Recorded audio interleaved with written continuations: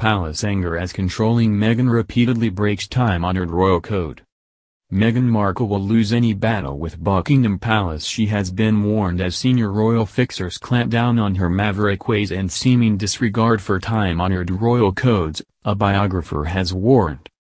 The American-born Duchess has gone against royal traditions on various occasions, including her extravagant baby shower in New York City, and baby Sussex was no different as the birth of her son was announced on Instagram. Archie Harrison Mountbatten Windsor was born on Monday, May 6 , with the besotted Duke and Duchess saying that they were so thrilled to have our own little bundle of joy, with Meghan adding she had the two best guys in the world. Royal biographer Angela Levin said that the royals will win any clash between Meghan and them. Former Suits actress Meghan has been accused of running her own publicity machine and disobeying the palace since she entered the family. Angela Levin said, "Meghan is beautiful, intelligent and ambitious, and intent on proving these qualities to the world, even at the risk of angering the palace establishment. As we shall see, there may be storm clouds ahead.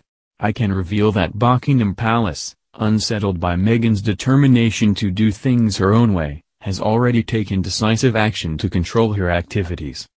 The biographer said members of the royals will be relieved if Meghan takes some time out to care for baby Archie. She said, "Yet Meghan has aroused the suspicion of some palace insiders because of her apparent disregard for such long-established royal values as caution and discretion." The 12 months since she got married have been far from straightforward. She has been unable to prevent long-standing family disagreements becoming headline news and has lost a number of staff, including her press advisor. She has often appeared to run her own publicity machine, in fact, disregarding courtiers in the process. Indeed, insiders are laying last week's PR fiasco around Archie's birth at her door. The birth of Archie has been seen as proof Meghan Markle does not obey by the rules of the palace. It was announced that the Duchess was in labor in the early afternoon, but she had actually given birth a whole 8 hours earlier.